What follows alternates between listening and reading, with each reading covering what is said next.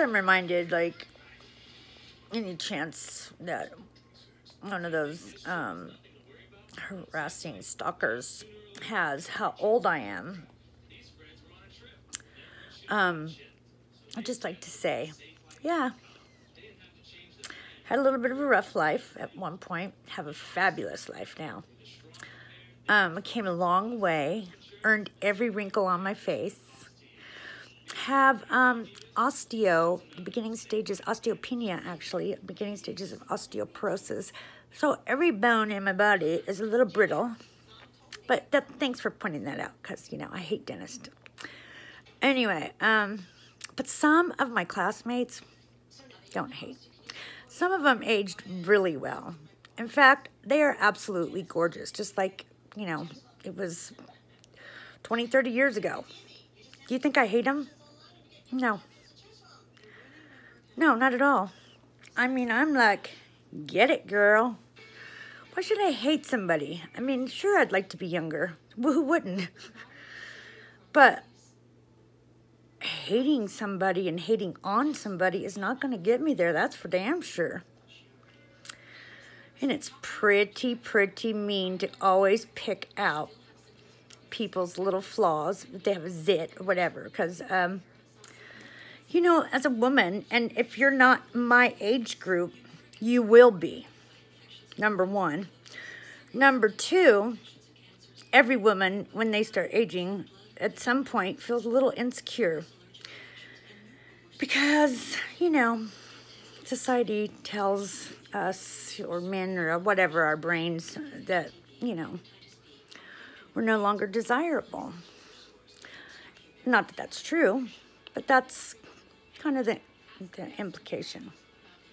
Anyway, why would you hate on somebody that has talent, is pretty, is funny? So that's not, maybe not your thing. Maybe not. If it's not, instead of hating, go search, go find out, find you and find out what is your standout gift. But stop hating and then turning around and going, "Oh, you picked on somebody's looks." Typically, nobody that I know that has had to fight back towards this relentless crap ever started off with attacking anybody's looks. That was always in rebuttal and in response. So, hypocrite, get it together. And,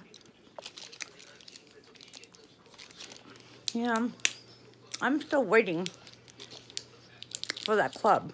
I'm sure that club will be really happy to hear that you're implying something. You need to be schooled. The gum is like... Anyway. As you can see, I don't have very many stars of my show. And I only do videos when I think it's warranted. To make people laugh. Not a crime.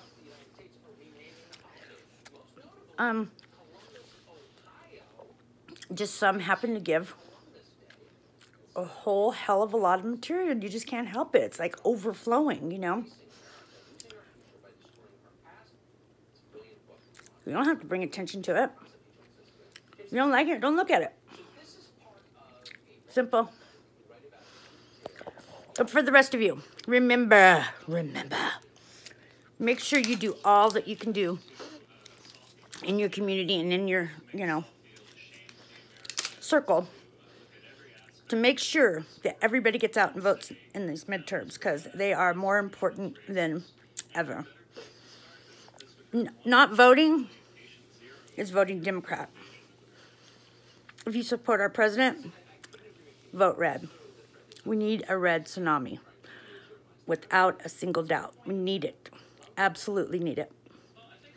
So please, do whatever you can. Even if you, if you have the time and the means, even offer people rides if you have to, okay?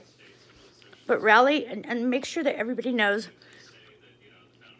that if they're not registered, I think it's October 9th, they have to be registered by October 9th.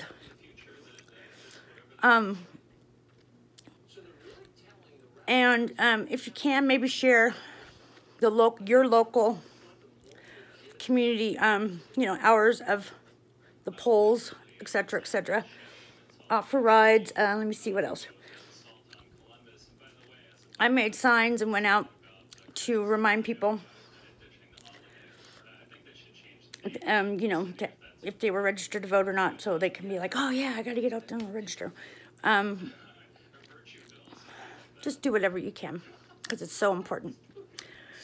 We got to keep on keeping on. Don't get complacent and think that we got this just because of the way that things are going, because the media wants to mislead you in more aspects than you even think.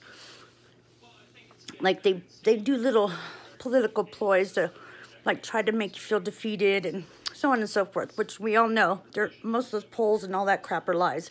So I don't know where they get the numbers. Dead people, possibly. Illegals, possibly. Both, probably. But anyway, let's do that, okay? Alrighty. Alright.